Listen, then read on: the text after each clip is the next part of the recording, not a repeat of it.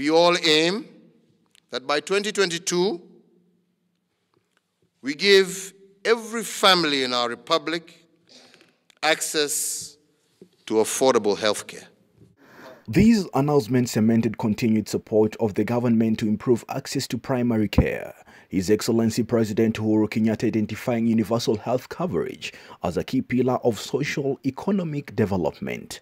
With free maternal care program launched in 2013, M-Wallet, which enables expectant mothers to receive money to cover the cost of accessing maternal and newborn services, and TeleMedicine, which uses video conferencing to consult, Kenya is at a prime moment in history and can lead the way toward achieving universal health coverage.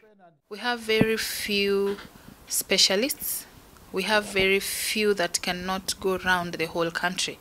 Now, if we want, we cannot take all of them to those people, then we can bring the people to them.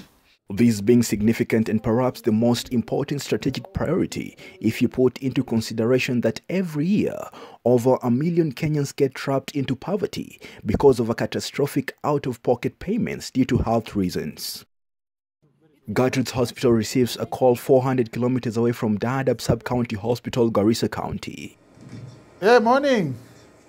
A distraught and helpless Rukia Wako managed to book an appointment with a specialist, Dr. Pretson Mukwana, a pediatrician.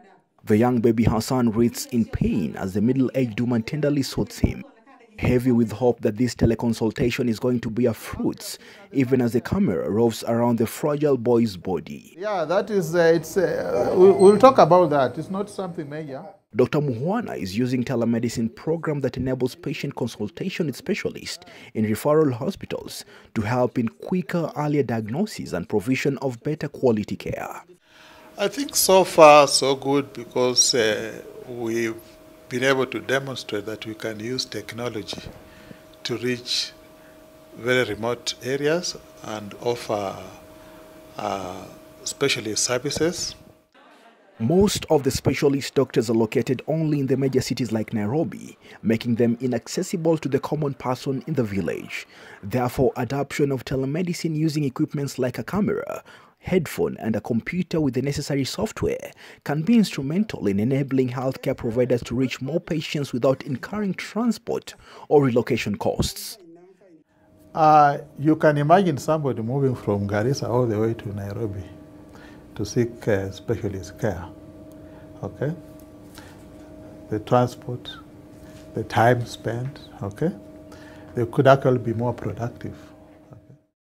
With Kenya's doctor-to-patient ratio standing at 1 to 17,000 against the recommended World Health Organization ratio of 1 doctor for every 1,000 patients, this platform that was introduced in Daadab in 2017 with support from the UK aid-funded County Innovation Challenge Fund that aims to reduce maternal and newborn mortality in Kenya is making specialized health services affordable to mothers and children in far-flung areas and may just be the much-needed shot in the arm for the ailing Kenyan healthcare. A patient's medical history, details and reference will already be in the database. Children can also be assessed on wellness, identifying any possible gaps on immunization. Real-time teleconsultation with help from a clinical officer on the other hand. If you want to look at the ear, I would be able to see. Just the picture you've seen on the video camera, you can see how clear it is. Eh? Yeah. So I'm able to focus on where I think the issue is. Baby Hassan, who was diagnosed with cerebral palsy at birth due to delayed labor, has not shown any improvement and hence needed the specialized care of Dr. Muhwana, as Kevin Amudavi, the clinical officer stationed at Daadab, explains. Mara kadhaa na ikawa kwamba hajasaidika. So nikiwa na mgonjwa ule ametibiwa akarudia kutibiwa akatibiwa na asaidiki, huyo pia nambook aweze kuonekana na daktari.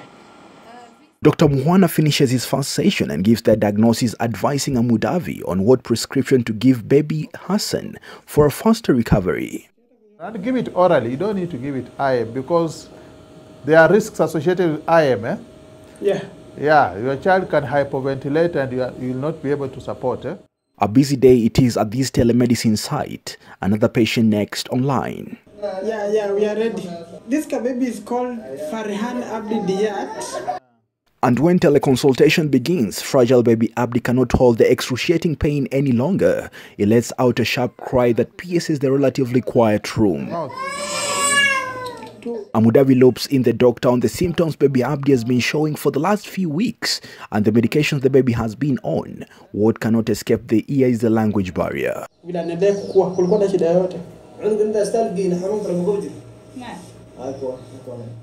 His state of acute malnutrition does not make it any easier for the 1.5-year boy. Abdi's story is typical of many children in most rural Kenya. For his case and those around Daadab, the lack of access to quality healthcare is worsened by persistent drought. This technology has the potential to change the way healthcare is delivered in the world, and in Kenya particularly, as it can enable service providers deliver better and coordinated healthcare to most communities and population that the current health services cannot reach. What technology is doing is probably making it easier, okay, for one to reach people remotely. However, despite these benefits, there are several challenges to the successful deployment of telemedicine that must be addressed by healthcare organizations exploring the potential adoption of this technology. Yeah, so as much as one is able to reach them, okay, and offer that advice based on the presentation, the actual intervention sometimes is still a very big challenge. Apart from the challenges associated with giving services, there are also those related with the system and its performance. When the network fluctuates, then sometimes the communication link is cut and we have to start the process all over when the communication sets up. And also from the sites that I have mentioned, sometimes the people at those sites don't probably know how to operate the equipment well. Their approaches produce remarkable results. The successful beneficiary now over 60, the clinicians back in the clinics and the specialists at the facilities being the cornerstone of this ingenious solution. The fact that they're able to talk to you and see you, you are able to listen to their problem, that really impresses them. The future of medicine with the introduction of technology is getting a new surge, which seems to be a shift from the chaotic start to something more comprehensive. But how sustainable is it? We are in negotiation to find a way of providing this connectivity at a very affordable cost. If that is taken care of, then we are sure that for a long period of time, this service will be offered in the facilities and we will not have a challenge. The next phase of the initiative will involve expansion to other county hospitals, with Dr. Muhwana and Olivia, the project manager, hoping that other hospitals may follow suit to provide e-consultation services. Anybody who is able to afford to do this should do this, because technology is sweeping across the globe and everything is getting to another level. So healthcare is getting to another level with technology, and this is a very efficient and good technology that is going to help us be able to reach wide, to reach people in the farthest corners. We are going to take care of distance, we are going to take care of time covered, we are going to take care of quality of healthcare when we adopt this technology. The commitments Kenya makes in the health of its people now will serve as a point of reference for the rest of Africa for years to come, especially if it is successful. Despite the challenges witnessed, telemedicine has the potential of achieving quality care, with hospitals like Gertrude leading the way. Quality health care, which is one of the big four agenda, is likely to be achieved. Oumo Onyango, reporting for Talk Health on KUTV, Nairobi.